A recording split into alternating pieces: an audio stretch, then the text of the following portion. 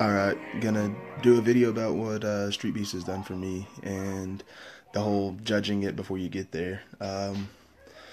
Not a lot of people know very much at all about me outside of my fighting, but a few years ago I was hospitalized for kidney failure and contracted rhabdomyolysis, which means my body started producing an enzyme that was eating and deteriorating my muscle tissue. Almost killed me. It got really bad. I had to get up and just will myself. I said, I'm not going to sit here and just lay here and die. And I made myself get up, and I walked around the hospital, and I started getting better. And that was a kind of a point where I decided that there was a lot of things that I wanted to do to just kind of test myself, see where I was at. Cage fighting is actually something I've always wanted to do. And while I was in the hospital, I found Streetbeefs. And contemplated it for about a year. After I got out of the hospital, I would, talk myself into fighting, and then whenever I'd go to message, I'd talk myself out of it. Well, I finally did it, and I was like, man, it doesn't look too tough. I could go out there, see where I'm at, kind of gauge myself. Man, showed up, and it was fucking rough. Like, it really pushed my body, showed me that, I've got a lot of work to do to get back to where I was physically before I was hospitalized and lost a lot of that. And Streetbeefs gave that back to me, man. It made me hungry again.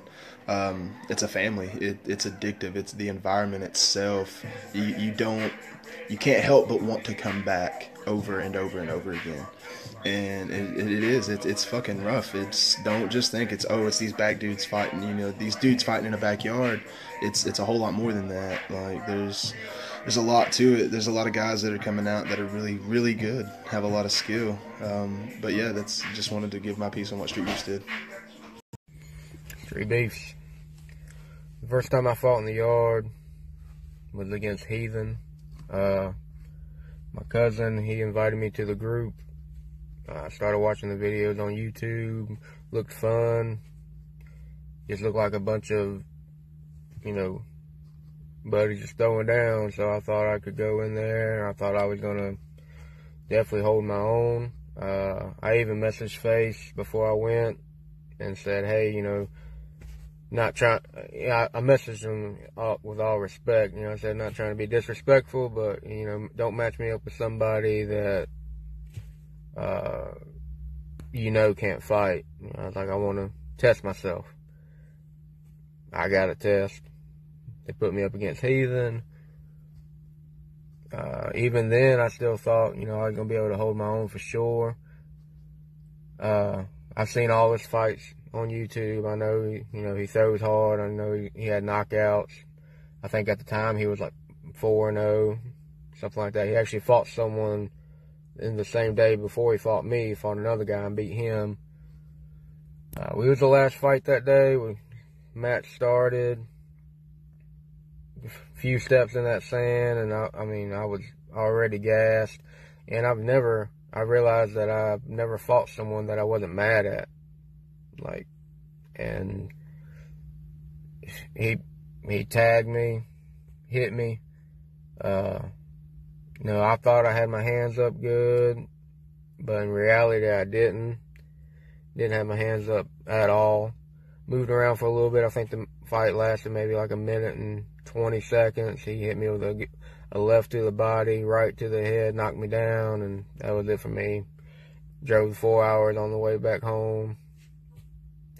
And yeah, it's definitely a lot harder than it looks. Don't think just because you got a bunch of street fight wins, you're going to come in here and wreck shop. It might be the case, but you don't know until you try it, so glove up or shut up. What's up, y'all? It's Cornflake, the serial killer, fighting out of Bad News, Virginia, training out of Rough House boxing gym. Rough House. Yeah, this is my video for those who the first time coming to fight in the yard, man. Let me tell you something, man. Y'all see a lot of videos on YouTube, Facebook, or whatever, and you may sit back and think, man, I shoulda. Man, if I was in there, I could have did this. Let me tell you something. I've been boxing ever since I was 12. Street fighting. A little bit, a little getting off the school, fighting at the playground. I always had heart. I started fighting because, I hated bullies. I used to be bullied when I was younger. I was quiet and shy, but then one day, You know, I'm originally from Lake Charles, Louisiana. You know, and when I moved here to Virginia from them, I had to carry that way I was taught back then. You fight the neighbors, uncles, friends. They didn't let you just walk away. No. If there was a fight, you gonna stand there. And if you gonna stand there, you gonna take a whipping, but they gonna make sure you learn how to defend yourself. So when I got here, a lot of people played me off because I was quiet and shy. But then after a while, there was this tall kid by the name of Keith Saunders. Me and him still friends on Facebook as this day. He's taller than us. I'm talking about he about like 6'9" now. But let me tell y'all something, man. You gotta have heart, determination, and all that to be able to get in there and fight. I fight with state prison boots on, so you know when I'm moving around in the ring, I'm carrying a lot of weight. Not because of what I'm fighting for, is because the boots are heavy as well. So when you get in there and you start mixing up with the sand or the dirt, you know what I'm saying? You gotta think about it. A lot of people don't know how to breathe when they punch.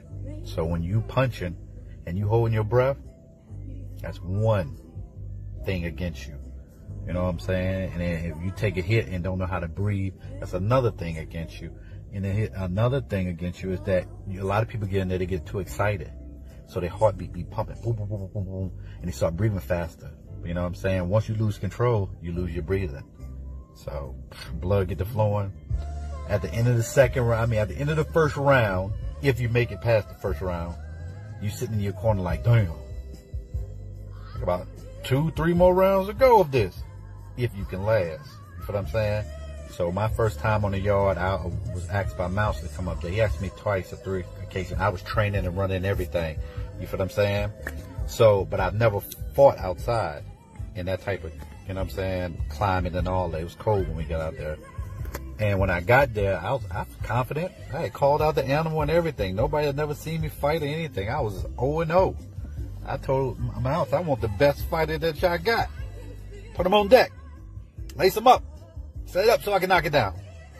So, but the animals hurt at that time. I'm glad he didn't fight me, because that first time on the yard, I fought the guy by the name of Des Redden out of North Carolina and stuff. Me and him friends on Facebook too.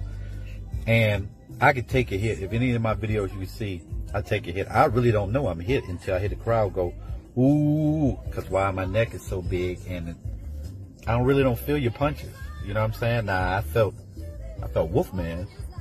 I felt, well, I didn't see Clark Kent. When I got up and stood up and seen how the cloud was spinning around this shit, I knew I was hit. Let me see. But don't think just because you up here and you see dudes fighting and boom, boom, boom. If anything you know about anything about boxing, I've been boxing since I was 12. Boxing and fighting is totally different things. You know what I'm saying? You can learn how to box and get in there. You can you can fight your ass off. Learn how to box and get in there and get your ass whipped. You feel what I'm saying? I won Golden Gloves first time I got in the ring. And I was like, I told the coach, let me go. Because I fought. I ain't boxed. I fought the person I was in there with. But, don't be sitting back keyboard gangster and talking about, oh, man. Oh, if I was in there with Italian Tyson or King Leonidas or Cornflake, which is me. Don't say that. I'm going to bust your ass. Oh, such and such and such and such, man. I would have did this to him. I would have did this. Let me tell you something. Mike Tyson had something about, a quote, everybody got a game plan until you get in there and get punched in your mouth. All that go out the door.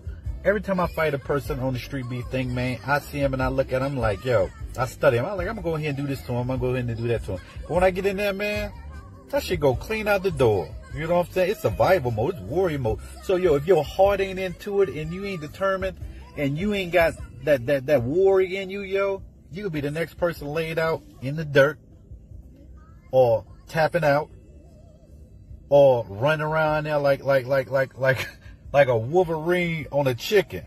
You feel what I'm saying? Got to chase you down just to punch you. So, don't never underestimate anybody or anything that you see on street beef until you able to walk that yard and walk out with a W on your back, not an L. I don't care what you say about trying. If you want them guys that talking that trash and get out there and lose, stay on the keyboard.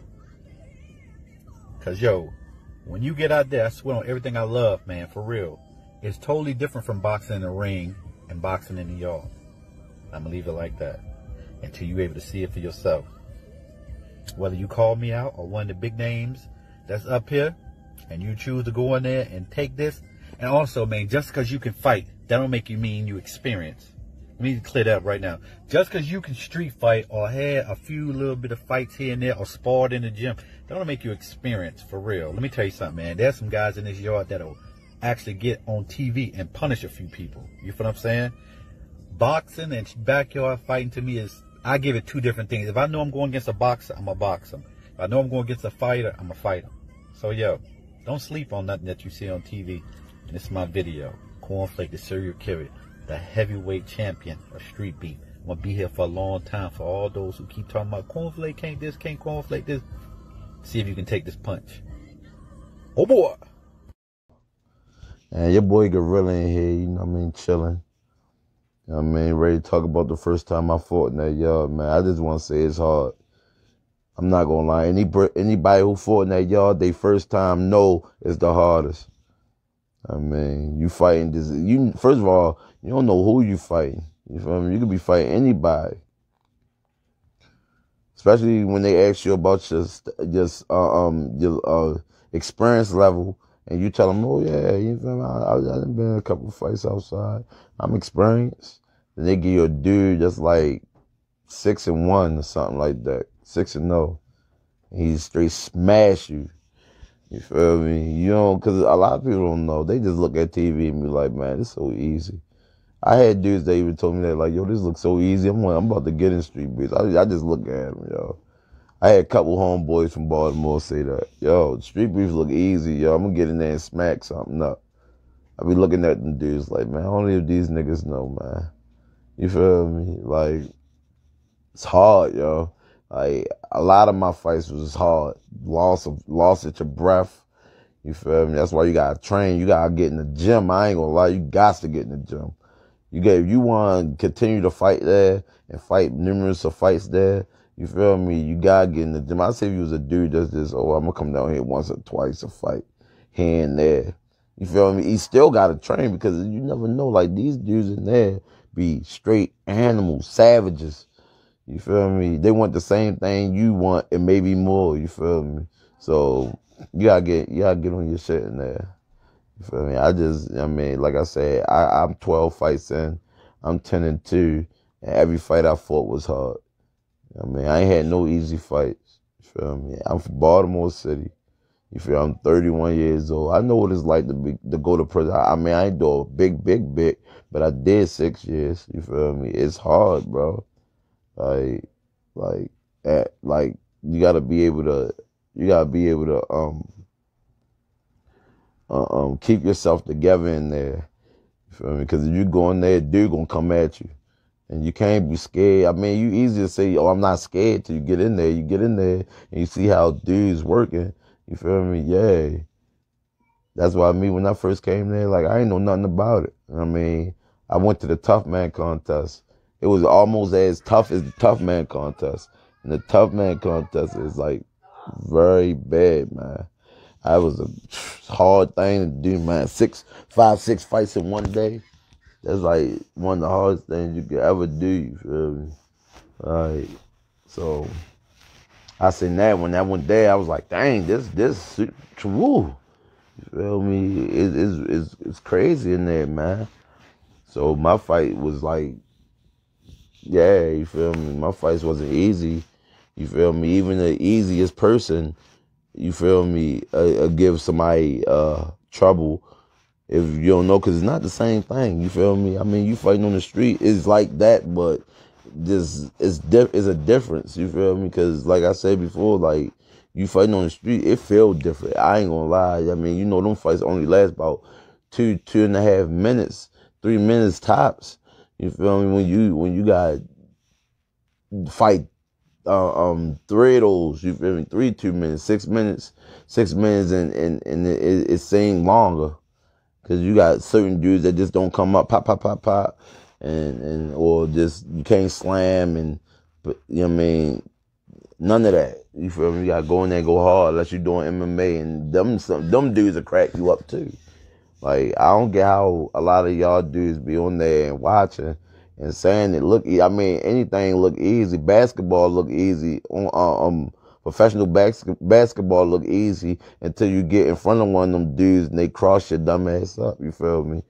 So you just can't say nothing easy until you did it. If you did it, then you can say it. You know what I mean? If you did it and then you say what you at the 3 or 4 fights, you be like, oh yeah, yo, that was easy. Nothing easy, bro.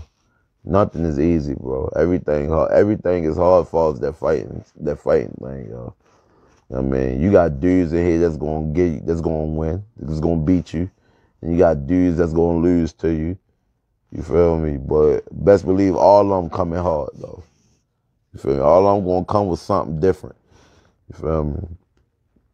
So you know what I mean, you gotta get it together when you're in that yard. You gotta think. You feel me?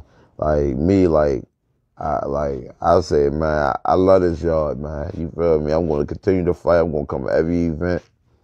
I mean, I'm going to work. I'm going to make myself better. And I'm going to keep making myself better until I obtain what I want. You feel me? Like, I mean, first, it wasn't no belts when I first came there. I first came there last year, though, in, like, June. So I ain't even got, like, a whole year in street beefs or boxing. But, you feel me?